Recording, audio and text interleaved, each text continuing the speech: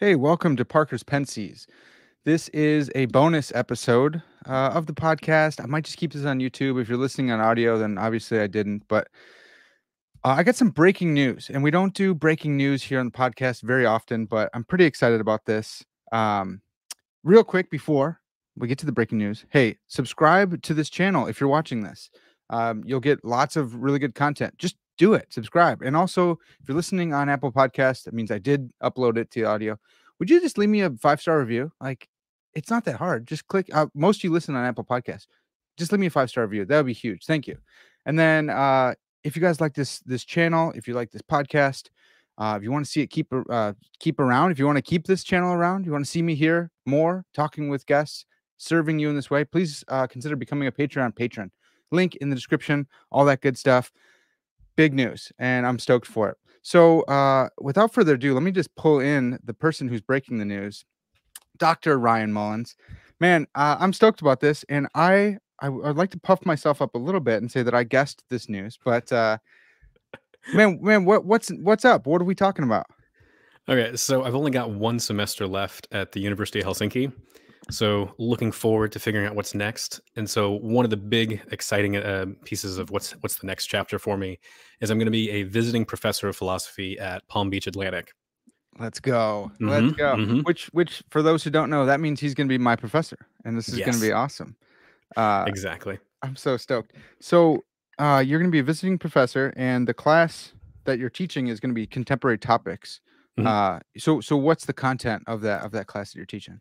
Yeah, so the idea is, was this like it's like every other year I'll be coming down and doing a super intensive course. And so for this first one, this is going to be in January of 2023 Mhm. is what we're looking at. So I'll be coming down for a week to hang out with everybody there, all the master's students, and giving you a super intensive course on God, time, and creation. So we'll be Oh, looking at models of God, providence, creation, life after death, this kind of stuff.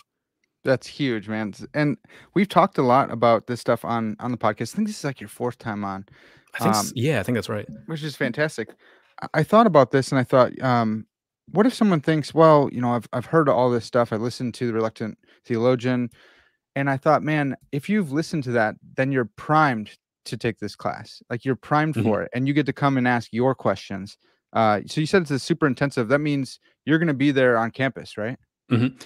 Yeah, so the way these intensive courses work is they bring somebody down for and they're there for, like, the whole week, and so I think it's, like, 4 days Mm. of just, like, we're just in the classroom, we're teaching, we're debating, we're Like 8 hours. discussing. Yeah. Yeah, it's a long day, but I used to do this with Keith Yandel during my master's, just having for, Yeah. like, the whole weekend, and it was just yeah, it was great, and then, just to get to hang out and get to know the students more, is kind of the big idea. So, yeah, just super intensive stuff, just gonna go, "All right, here's some basic philosophy of time. Now let's get some, like, really nitty-gritty details in philosophy of time, and then just see what are the theological implications for all of this, Yeah. for our Christian beliefs." Yeah, it'll be much more detailed than anything I've done on the podcast 'cause you can only get so detailed Right. on when you're trying to talk to the public. Whereas this is, I'm like, you're master students. You're trying to master something. We're gonna Yeah, get dude. detailed. Oh man, that's good. And I thought about that too because like I was telling you off air, I think of this podcast as like an office hours for my guests. I always read their stuff beforehand, try to come up with my own questions, but like these are my questions. And so you out there listening, you can come ask your questions of Dr. Mullins, which I think is just awesome. So you get to hear you've heard our conversations, you've heard his conversations, but then you get to go, "Hey, I heard you on this, this, and this. What do you think about this?" And then you get to, write a paper for him, which would be awesome.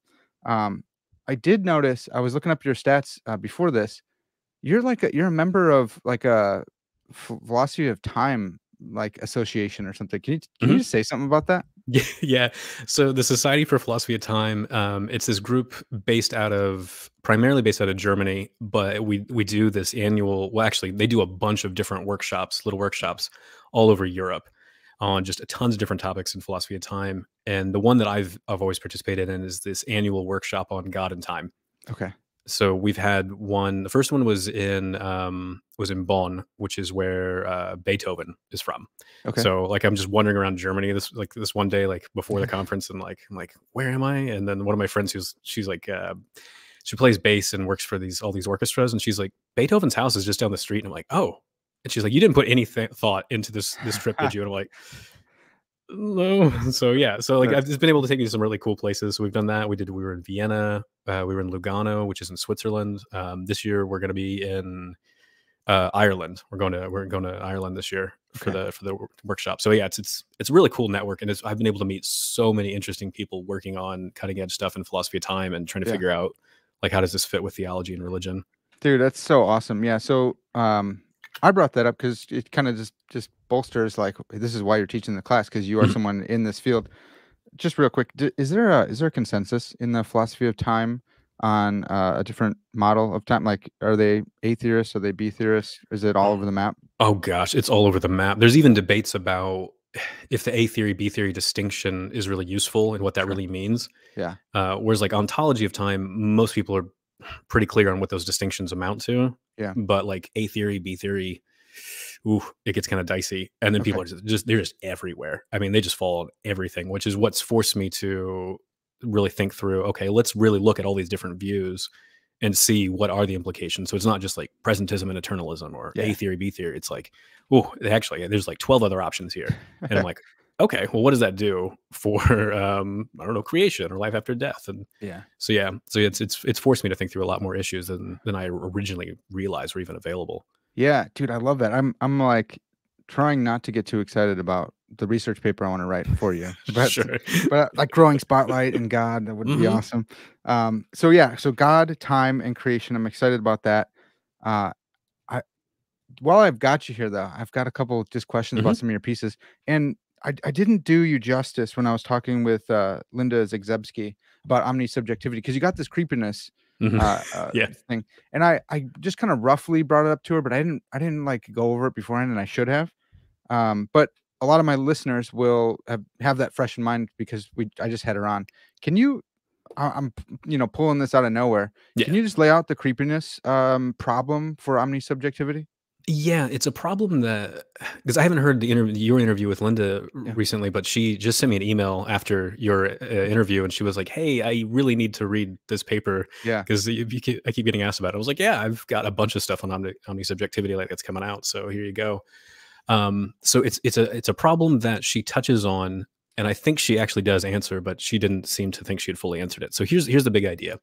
So if you've got say God's omnisubjective, you're going to say he has like maximal empathy. Yeah. He is supposed to be able to have this perfect conscious grasp of all creaturely conscious states. So he really understands your first person perspective Mhm. to like in every single detail. So it feels all the things that you feel, and he understands exactly how your evaluations go.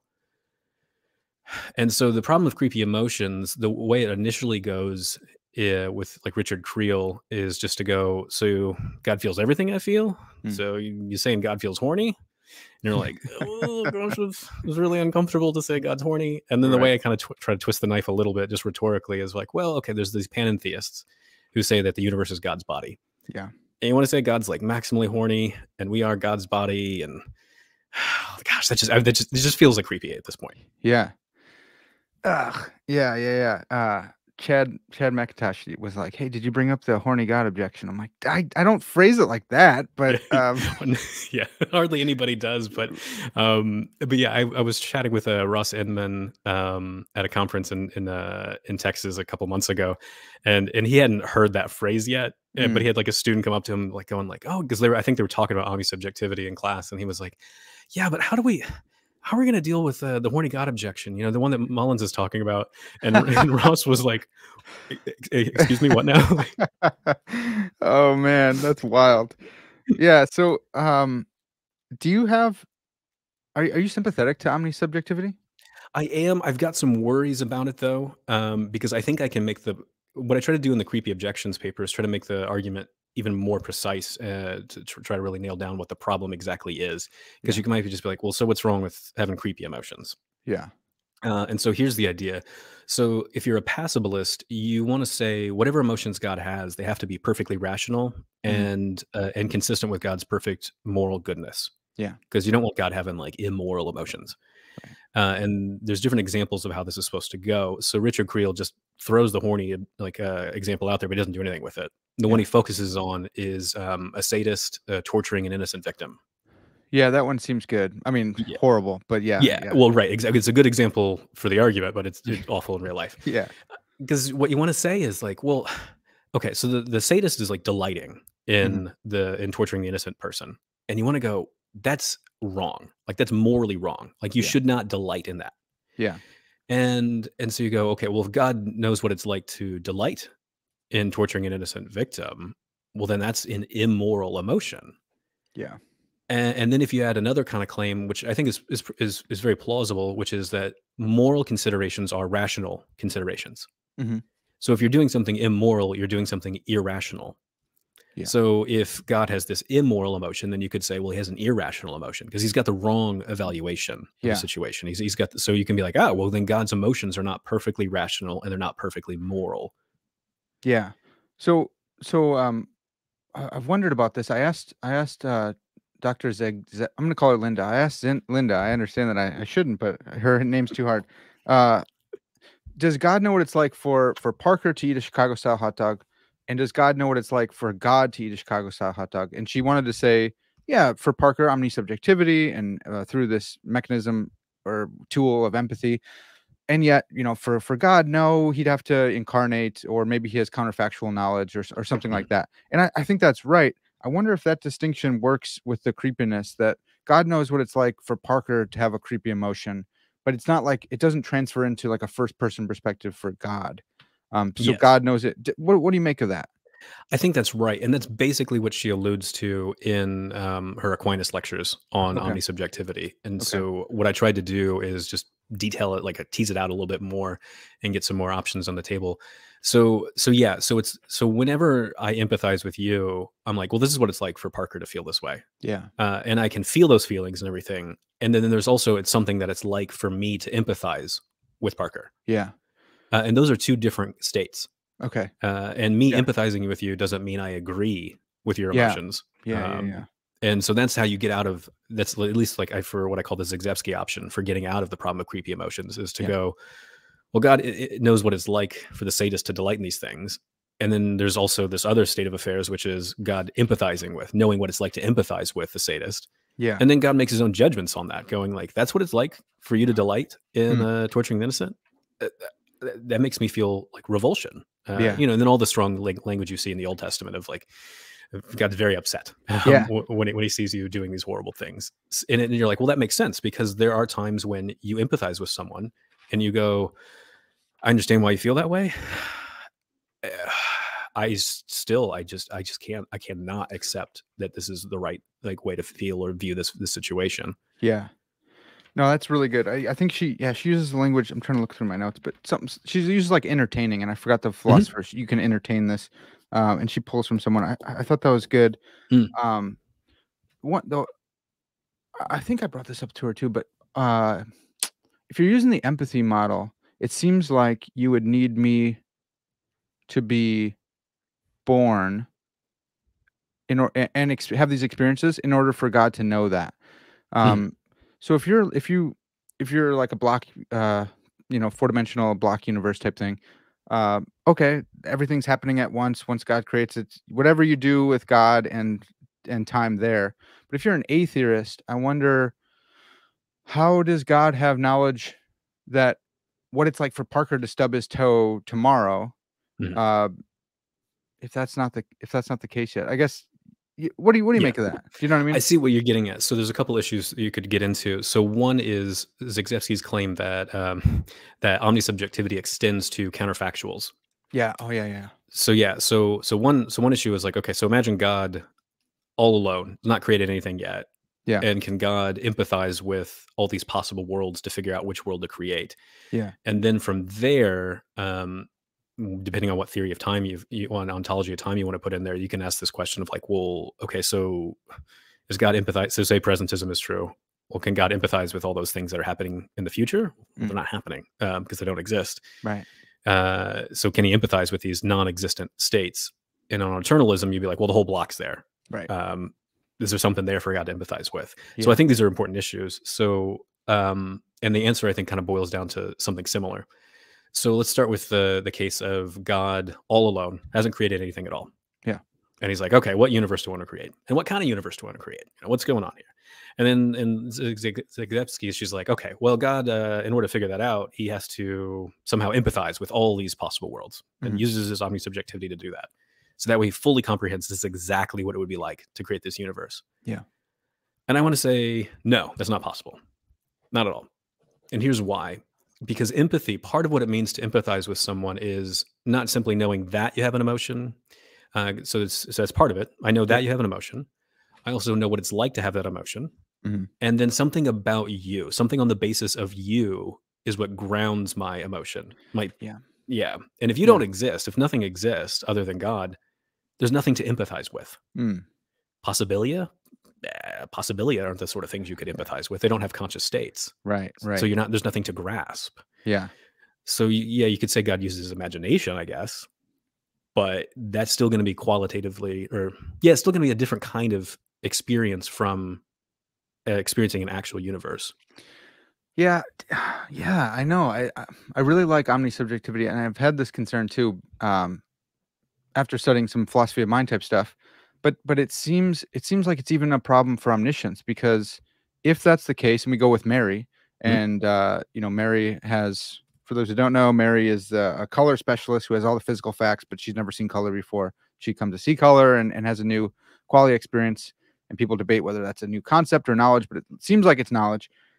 God could have all these imaginary facts about me, like, and he's a perfect imaginer, perfect reasoner. He could know in that way, but until I have that qualia state of tasting coffee, God wouldn't know what it's like for Parker to taste coffee in the qualia sense. He would Mhm. know all the facts about it and stuff. Maybe that's enough for a perfect reasoner or something, but it doesn't seem like, it seems like this categorical, difference. Oh, so you're worried, like, if God couldn't know that, then he wouldn't be omniscient? Yeah, it seems like a problem for omniscience. I don't think it is. So if you take omniscience, so here's one definition of omniscience. God knows all the facts. Whatever the sum total of facts are, God knows them. Hmm.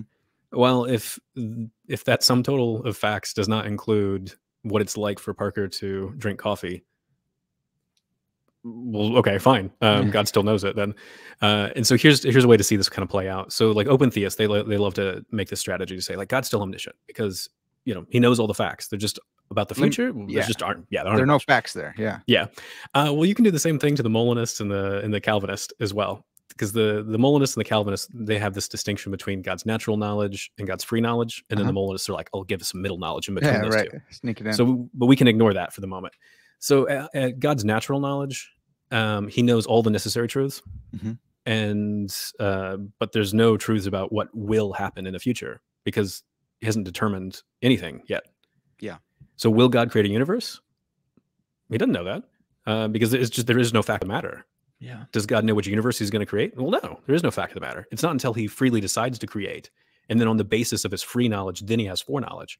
Yeah. And they'll be like, "Oh, well, it's all happening at once in eternity. It's just at different logical moments." Yeah, And I'm like, logical moments. That's yeah, from right. all eternity, God did not know and did know what he was going to create. Yeah, see, No, that's a I'm sorry, problem. that's nuts. So, but yeah, And you if you have and if this you in don't there. if you don't have that distinction, and it's it's all in is necessary, then you get modal collapse, because Oh it's yeah, like, well, God was forced to create, yeah, and I'm yeah, necessary, and me drinking coffee is necessary. and that just seems crazy because Yeah. like clearly, like you could have been like, no, I did not have to drink coffee today. Yeah. Like, come on, God did not have to create a universe. Like, Yeah. yeah, yeah. So even within these distinctions that you see within like more like traditional kind of views, like within Calvinism and Molinism, you have this idea that there are certain things that God does not know at certain points in either logical moments or actual Yeah. moments. Yeah. Yeah, dude, that's good. Yeah, there's logical, because you can pin anyone with that, Mhm. because they have the logical moments. Yep. So there's a logical moment where he doesn't know if he's going to create or not, and if he Yep. does know that he's going to create, then it be then it seems like modal collapse. Right.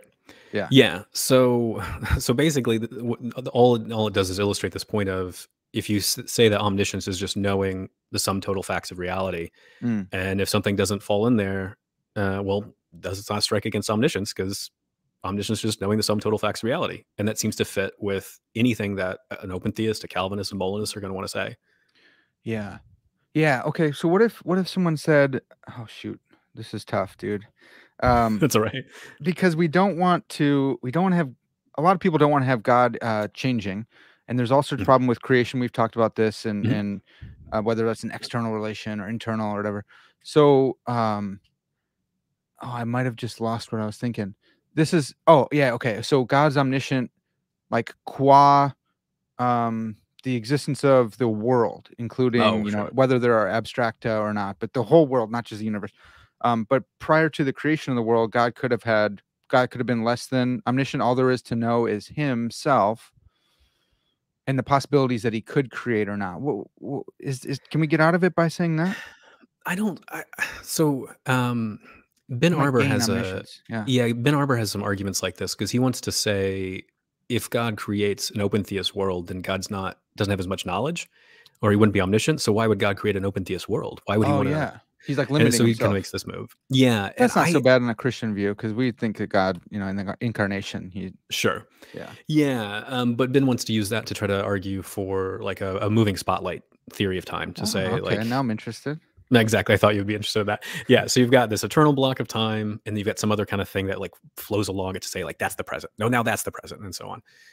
Um, I want to go. Well, no, no, no, no. If omniscience just is knowing the sum total facts of reality, well, if God decides to create an open theist world or a world with a moving spotlight, Yeah. well, either way, He's going to be adding facts to reality. Yeah. So you haven't changed the definition of omniscience. You've changed the content of God's knowledge, but that's true either way you go, Mm, because you go from God knowing the sum total facts of reality are I and I alone exist to knowing, oh, I created an open theist world, or oh, I created a moving spotlight. Look at yeah. the moving spotlight go. Like, Yeah. I don't know how you can really avoid changing God's knowledge unless you want to go just with a full eternalist ontology of time, which is all moments of time equally exist and they're all co-eternal with God. So there is no state of affairs where God exists without this created universe. Yeah. You could do that. There are Yeah. consequences. I can tell you what those are in a second. But Yeah. yeah, Well, so that's like eternal creation, right? yeah. So And you all the lose problems creation with ex that. nihilo. Yeah. And that's wild. And then also, I love how you've motivated that. You just like, you know, you didn't poison the well in like the In the fallacious informal, sense. yeah, in the Yeah. informal fallacy sense, but the well has been poisoned for me because of you, because it's like, well, we talk about eternal generation, and I'm still, you know, whether the son is Mhm. autotheos or not, but I don't like that language being also applied to creation, like eternal creation, eternal generation. It seems like now we're getting a little too close with our Mm. doctrine of creation and the second person of the Trinity. Yeah, because if you do want some clear distinction to be like the sun is not created, ooh, well, yeah, the eternal generation is supposed to be it, and you're like, well, Right. God's also eternally generating the universe. Ooh, ooh, That's not great. That's yeah, not it's not great. great. I mean, Yeah. some people will be happy with it because some people are like, well, yeah, the son's not fully divine; he's the firstborn of all creation. I Yeah. don't want to say that, but No. but you can. These are options you can have. Yeah. Yeah. Yeah, you could, but should one? And the answer is no. Um, okay. So we got that. You're gonna be talking about models of God too. Mhm. Um, any chance we're gonna get into like panentheism or yeah, panentheism type stuff? Mhm. Yeah, so what we'll most likely be doing is we'll be going through my book from Divine Time Maker to Divine Oh, Watchmaker. nice. Yeah, so, the manuscript is basically done. I'm just gonna like, next week, I've got this super secret, workshop on it with a bunch of specialists and some grad students and whatnot that are reading through the manuscript, and so they'll give me their feedback, and I'll revise it and send it out. So by the time I teach this course, hopefully it'll probably be the pre-published, uh, draft because Awesome. how long it takes to publish a book Yeah, seriously. is painful. So yeah, we'll probably just be reading like this is the forthcoming book. And so what I Nice. do is I primarily focus on classical theism, neoclassical theism, open theism, and panentheism. Okay. So we'll have a lot of discussion on panentheism. That's gonna be huge. Yeah, I'm really excited for that. And I think your work on panentheism is gonna be more and more relevant as panpsychism comes up. Mhm. Because as like Philip Goff, friend, he's coming on the podcast. As his work grows, more and more Christians are like, well, what panentheism? Why don't we suck that in? And then Mhm. I'm always like, well, I've got a paper for you to read because it's really hard to demarcate Mhm. panentheism. What the heck are we talking about? So, have you? I remember last time we talked about it, you said you'd be updating, revising that kind of stuff. Have you thought more about panentheism? Is it able to be demarcated yet, or? I think so to some extent. So Okay. that's one of the things I do in the book manuscript, and then I have two other papers that are coming out. One is on the axiology Mm. of panentheism.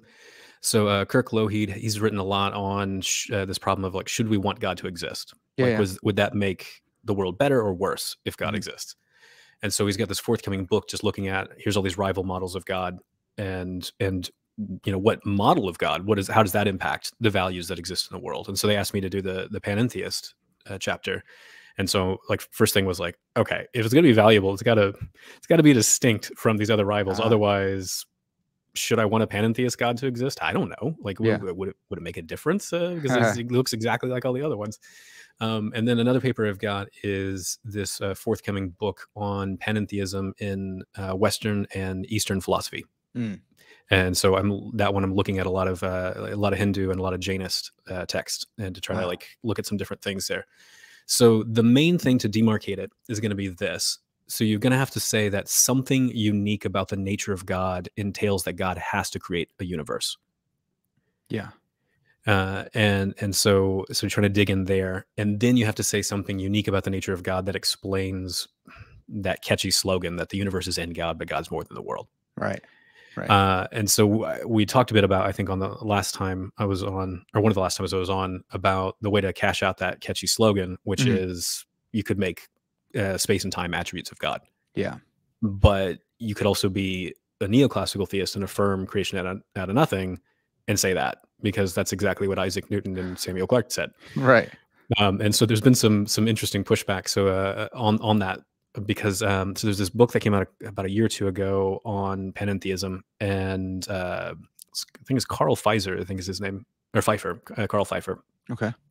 And so he points this out, saying like, yeah, okay, like Ryan's done some interesting work to kind of push this agenda to like try to demarcate panentheism, but he's like, that doesn't work because you could have some other model of God say that space and time are attributes. And I was like, I've known all along that was the case. I just didn't know if anybody else would see it, Yeah. because I knew it. I knew for a fact that I was like, this can't be it.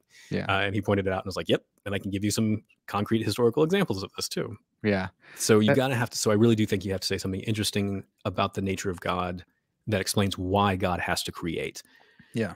And so one way to go is there's a couple options. One is to say, well, God's perfectly rational. We all know that. You're like, yeah, okay, sure. Everybody agrees on that. You're like, Mhm. yeah, but like, there's a best possible world, Okay. and like God has to create a best possible world. And you're like, okay, well, that doesn't necessarily tell me anything interesting about the nature of God. So that Yeah. okay, what's going on here? Because everybody says God's perfectly rational. So what Yeah. you're really doing is you're saying, well, there's a best possible world. So you're not saying anything interesting about God. You're saying something about Oh, yeah, universes and creation. Yeah, stuff, right. right? Right. So you've not demarcated. Well, there's this other crazy thing you can say about the nature of God that a lot of people flirt with, but don't like to fully go on in. And this is about the nature of goodness being necessarily diffusive. Mm. And so sometimes this is called the Dionysian principle, because it's you see it in Pseudo Dionysius. Yeah. And so the nature of goodness is to be necessarily diffusive. Uh, so the idea would be, if the thing's like perfectly good, it just has to create more goodness. Yeah. It just has to. It just has to keep multiplying more and more and more as much as it possibly can. And a lot of people in the classical tradition flirt with it, even a bunch of open theists, like Richard Swinburne, William Hasker, Keith Ward. So these kind of open theist sort of guys, Yeah. they even flirt with this principle. Everybody loves flirting with this principle, but hardly anyone wants to just go all in and be like, "Yep, God has to create." Yeah. And Yeah. so the panentheists would just go, "Stop flirting with it. Put a ring on it. Like, let's just go for it." Right. God has to create. Well, yeah, this principle I've seen come up. I wonder. I think maybe Class Cray is using that to motivate the multiverse. Hmm. So God would have to create a multiverse. But I'm sure he has like a if God were to create, then so it's kind of conditional. But Yeah. yeah, so God would have to necessarily create, and I can't remember if we talked about this or not, but well, I mean, we got to fit our model of physics in there. And so if Mhm. like Big Bang cosmology is what's up today, would they just go with like a bang crunch type thing? God's body is a bang crunch that it's Mhm. collapsed and grown. Yeah, that's what you see with Tom Ord, and then you also, or at least he lays that out in one paper. I don't know if he's like fully committed to that, but he's like, Yeah, at the very least, you can say it's a view that he thinks is interesting. It's impossible space. You yeah, could affirm it, but that's certainly what you see in a lot of Hindu philosophers. I mean, it Oh, really is wow. the case from all eternity. God has been creating a universe, and then the universe lasts for 1 day of Brahman, which I forget exactly how long that is because there's some debates about the exact calculations of how Okay. long a day of Brahman is. But it's like in the millions of billions of years kind of thing. Okay. And so I'm like, Okay. if you want to debate, like, it's just like debating like the age of the universe. Is it Yeah, I 13? was Is it just 13 and thinking. a half billion years? Like, Right. I'm like, I don't care, whatever. It's old. Yeah. So that's the claim is like, so God kind of like, he wakes up and he breathes out this universe. And then as he's about to go to sleep at night, is the way the metaphor goes, well, then he destroys the universe. Mm. And then in between the universes, there's this state of quiescence, is the phrase, where God and all the souls that have not been reincarnated again, because there's nothing to be reincarnated in at this moment, because the Okay. universe has been destroyed. Right. So God and all these souls are just hanging out. And then after that, God creates another universe and reincarnates all the souls again. Okay. And he just has been doing that forever and ever for all eternity. Wow. Yeah, that sounds like a bang crunch. That's Mhm. wow, that's wild. And it's been here the whole time over in Yeah. Oh, yeah. Yeah. It's a very ancient view. wow. Wow, wow, wow, wow. Okay. Dang, dude, this is getting me going. So I got kind of obsessed with like simulation hypothesis type stuff. Mhm.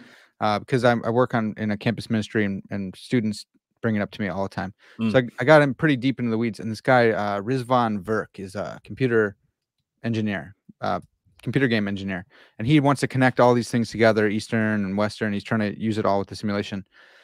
And then um, what's his name? I can't think of his name right now. His book's around here somewhere.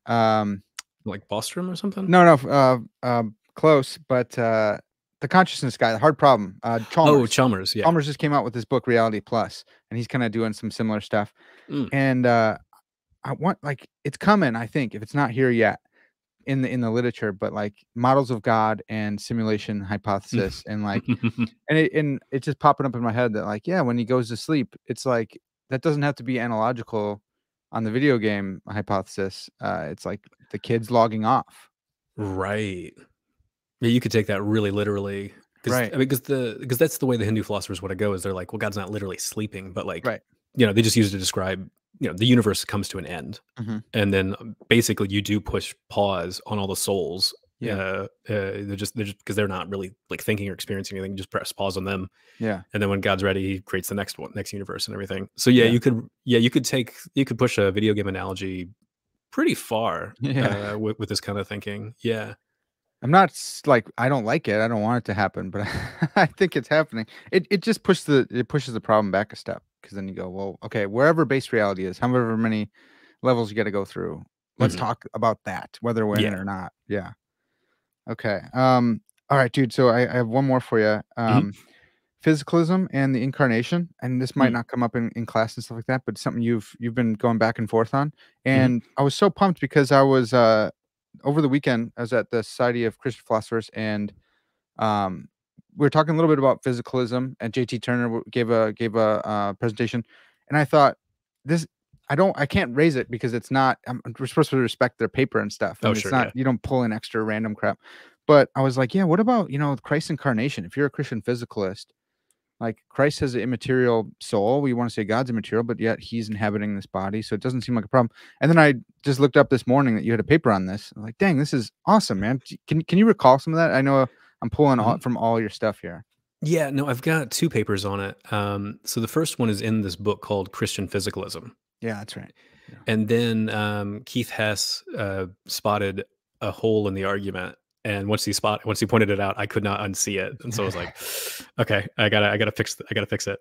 So what I did was I took aim at Trenton Merrick's because he's the 'cause in terms of, like, physicalists who've written on the incarnation, there's not a lot of good literature out there. Right. There's some people who just go, "Oh, I love materialism, new materialism." I'm like, "Okay, that's but what does that mean?" And, Right. he's incarnate, he's material. And I'm like, "Okay, okay, fine. Say materiality one more time, I swear." Uh, Right.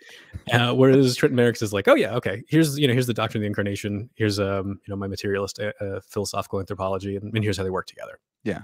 And so here's what I tried to do is I tried to argue, okay, if you want an incarnation and you want to have this physicalist account, you're still not going to be able to satisfy what's called the in hypostasia and hypostasia distinction. In and an. Correct. Okay. So an hypostasia means not a person. So the human nature is not a person. Yeah. And so the claim is that like this human nature would not be a person unless it is in personed in hypostasia by God the Son. Yeah. So the Son brings his personhood to this human nature. Yeah. And so That the I idea mean, is that's how you avoid Nestorianism. but isn't that Apollinarianism?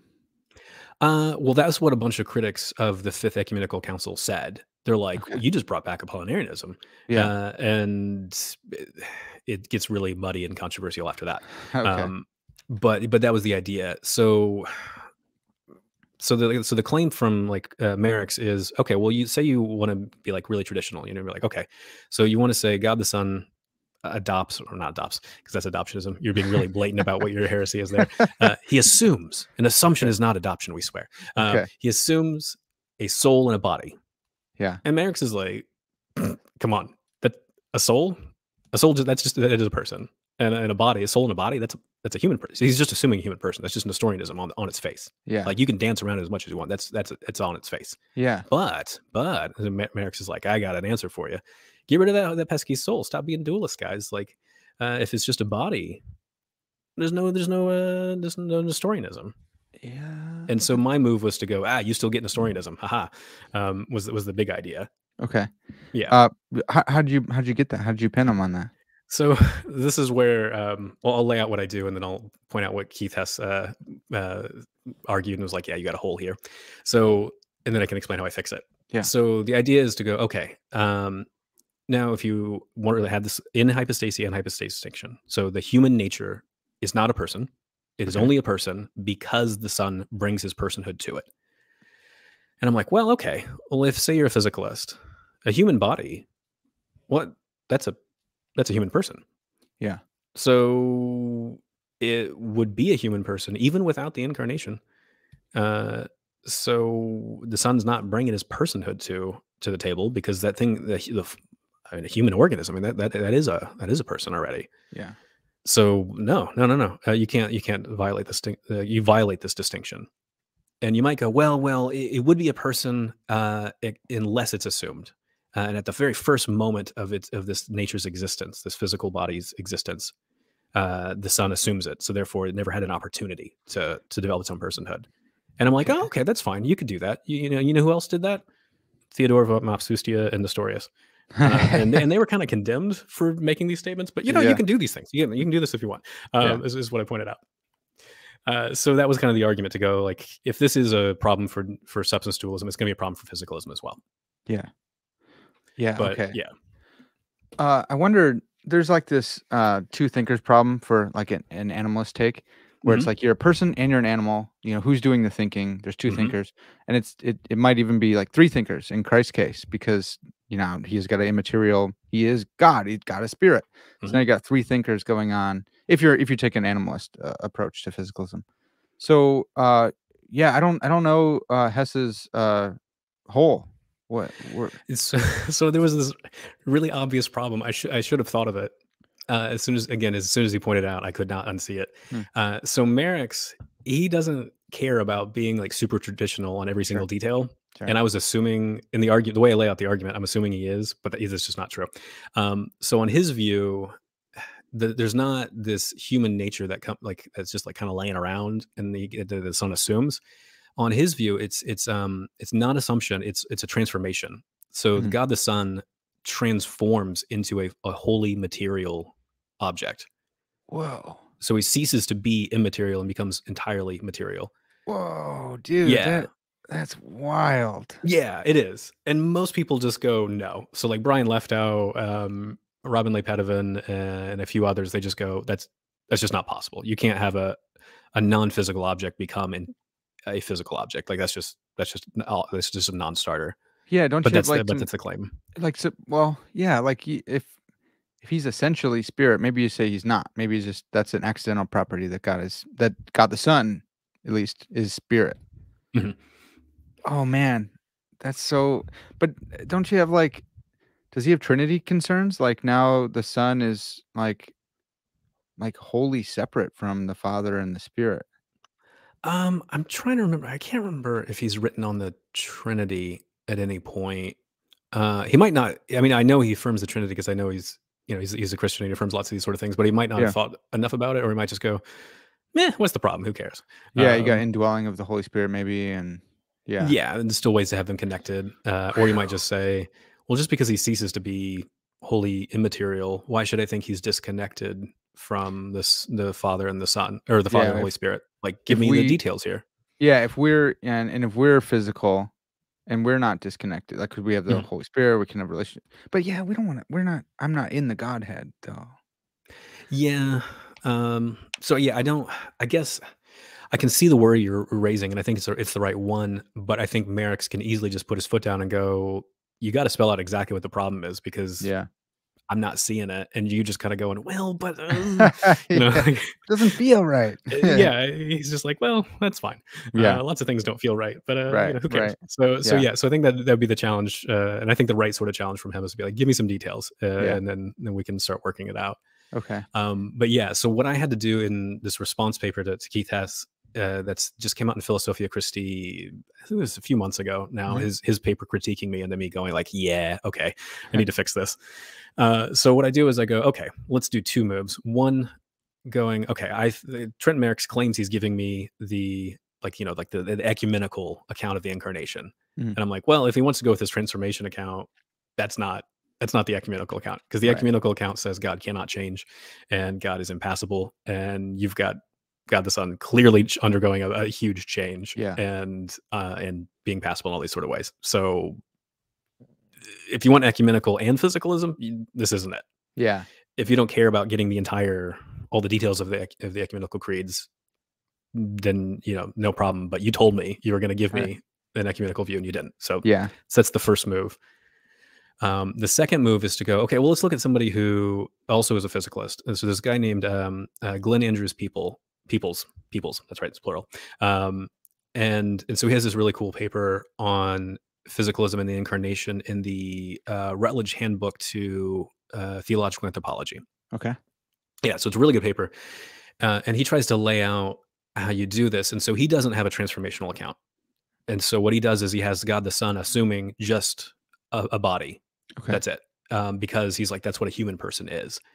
And so you can say like the soul, meaning it's a mind, but that physicalism says minds are identical to, like, this physical substance. So Yeah. we can capture all the ecumenical language. Might not like the way it does, but it captures all of the language.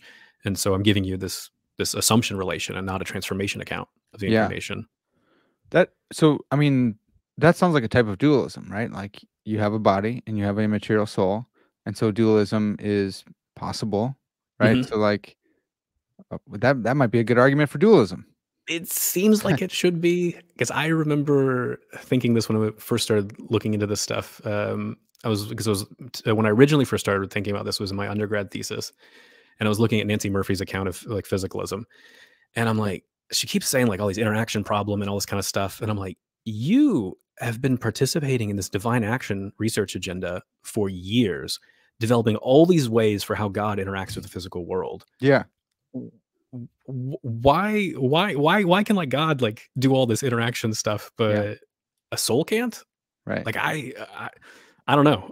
I feel like whatever arguments you have, like the wind is just cut entirely out of the sails. Like it's just this can't be the case. Yeah, man, I catch that too, and I've caught that from, like, the panentheist type stuff where those who are dualists, well, it's kinda weird to think about a dualist on that, but they talk about this interaction problem, and they're like, "Look, if, the universe is God's body and you can interact with it, okay," and then I think maybe Swinburne pulls a move, similar to that. It sounds something like that, where, like, the universe is metaphorically, God's Mhm. body, like that. Um, Yeah, so Swinburne does do that because so Swinburne lays out these 5 criteria for embodiment. I can't remember all 5 of them off the top of my head, but the move to say he does is like he's like, well, not every single criteria is satisfied by God's relationship to the universe. okay. So it's not a full embodiment because okay, so one of the criteria is you get like some kind of like input output, like sensory input and output from a body. And be like, okay, well, God's got interaction with it. So like there's some sensory input and God has control over the body. So it's another condition for embodiment. But another condition though is like the body is sort of like your locus for viewing the world. So all my perspective on the world, it's coming from right here, from Yeah, this right, chunk of matter here, right. not from the chunk of matter over there. And he's like, well, that's not the case with God, because God's like not like his locus isn't just from like some chunk of matter or something. Yeah, yeah, that's good. That's really good. Dude, this has been awesome, man. We've gone through so much. So hopefully that gives everyone a taste of Mhm. well, God and time and creation. We've gone through a lot of that stuff. And so just imagine 4 8-hour days of this, and then you get to do a research proposal and ask Dr. Mullins here, hey, is this dumb? Is this cool? What do you think? And it's awesome. So I'm like seriously looking forward to it, man. It'll be I believe it's January 2023. Is that right? Mhm. Yep. So like just a year from now, Mhm. and I'm really looking forward to it, man. Yeah, it should be really good. Yeah, so I'm super excited. I was chatting with Paul Gould yesterday about it, and he's very excited. So, yeah, this is gonna be fun. Yeah, it's gonna be sweet to like see you in person too. Like known you now for a couple of years, we've talked, and it'll be good to see how tall you are and see Mhm. like, all that good stuff. I'm always surprised by people's heights when I see them in person. Yeah, this is awesome. Well, sweet dude. So I'm gonna drop a link. I think Paul is making a link right now where people can like sign up for the class or get to know the program a little bit more. And if you're interested in this kind of stuff, if you want to go deeper than just like the apologetics type stuff, nothing against apologetics, man. I got into philosophy because of apologetics. But if you want to go deeper and if you want to know different models of God and how God relates to time and explain those to people in the cutting edge literature, right? Join this class. Like, come study with me, be my cohort, and we can continue to learn more from Dr. Ryan Mullins here. Ryan, before I let you go, man, where can people find your work in the meantime? We got like a year for them to bone up and develop really good questions for you. Mhm. So the main place to go is rtmullins.com, because there you can find links to a bunch of my papers, not all of them, and you can find links to some of the books, and then my podcast, the Reluctant Theologian podcast. Awesome. Awesome, man. Yeah, and I love all that stuff. So I'll put a link to the podcast in the link in the description. Again, if you guys like this podcast, if you want to keep me around, please consider becoming a Patreon patron. You can find a link in the description and check out my sponsor, Biblios Clothing Company. If you use the promo code in the link in the description, then you can get 10% off your entire order for I think it's the rest of this of February. So get on that, buy some stuff, make me look good. That'd be awesome. Ryan, thanks so much for coming back on the podcast. Can't wait to do it again. You got to come on before this intensive though. Yeah, sure. Yeah, Awesome. happily. Awesome. All right. Well, it's gonna have to do it for now, folks. This has been Parker's Pensées, and as always, all glory to God.